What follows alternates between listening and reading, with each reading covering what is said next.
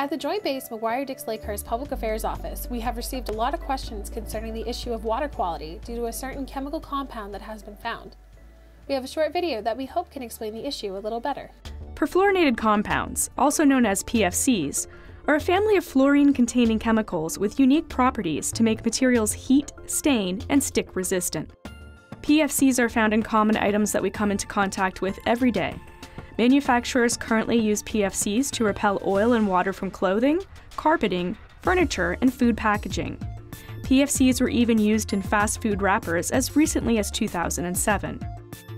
PFCs are also found in aqueous film-forming foam, or AFFF. This is a certain type of firefighting foam that has been used by industry and the Air Force since 1970 to specifically fight petroleum fires. High-expansion foams, also used by industry and the Air Force and Department of Defense, are not of concern.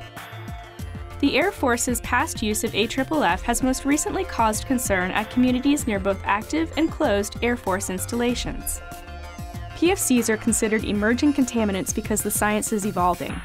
They do not have cleanup standards, and there is currently uncertainty on the impact of PFCs to human health.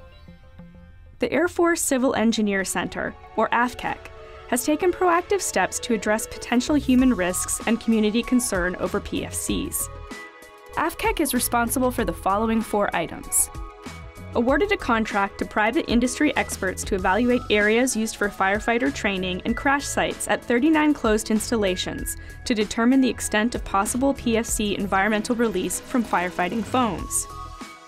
Has also awarded a contract to evaluate the areas where environmental releases of AFFF might have occurred at 83 active installations. Is working with other services and regulators to discuss the approach for investigating potential PFC releases and addressing identified exposures. Is working in coordination with state and federal regulators such as the Environmental Protection Agency to identify affected sites and, when necessary, take responsive action.